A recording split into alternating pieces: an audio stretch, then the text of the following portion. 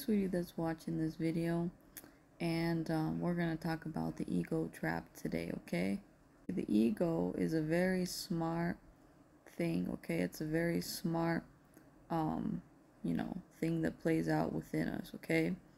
And so what is going on with us is, the best way to define the ego is that, there's a good ego and the bad ego. We all have the bad ego when we're trying to ascend. And so this bad ego is full of is actually basically, you can imagine, it's just a deeply insecure man or woman who does not want to become one with their heart chakra and just their overall connection to their heart. Just denying that they are full spiritual beings. So you just can imagine that they are a scared man or woman that is trapped inside of you. So they will act tough and they be like, oh, none of this real, all this other stuff. And they say that to cover up because they are just a little scared man or woman that is living inside you. Okay, so your ego is just full of fear. It's full of a very scared man or woman inside you. And how to conquer it is just by realizing that you have that in you.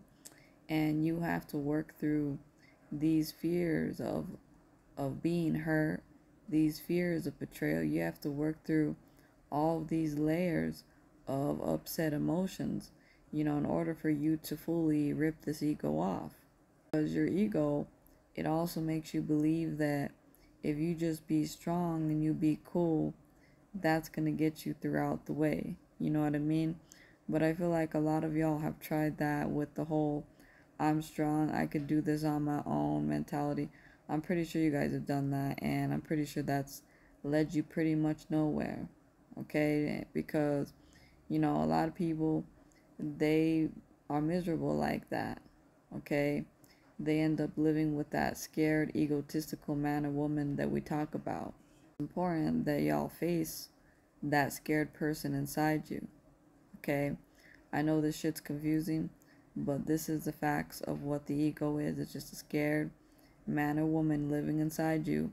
They're really afraid of their emotions. They're afraid of feeling into their past. They're afraid of that shit. And you have to learn to be better than it.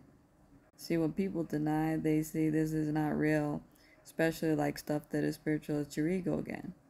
It's your ego. It's that scared man or woman not wanting to understand that that's who they are. Okay?